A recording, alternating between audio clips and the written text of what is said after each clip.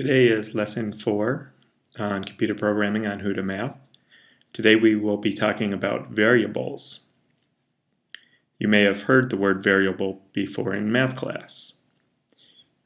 Normally the first thing taught with variables is the letter X.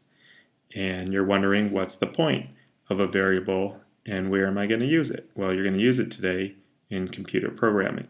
So open up your text editor. Type in our favorite line script, type equals quote text / JavaScript. Hopefully you're starting to memorize that. Then we will be talking about, we're going to use the variable X. It could be Y, it could be A, it could be someone's name. No matter what it is, it's a variable that we're going to fill with equals the number 2. From now on, since we're using more than one line of code to make sure JavaScript doesn't get confused, between the lines we add a semicolon.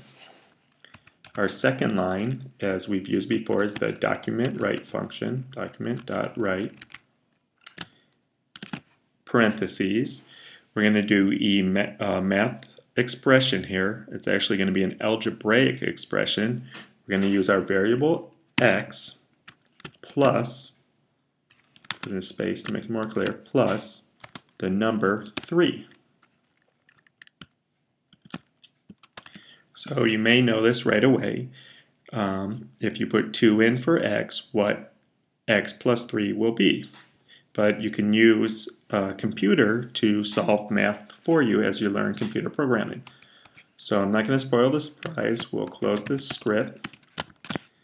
We will save this document as variable.html on our desktop.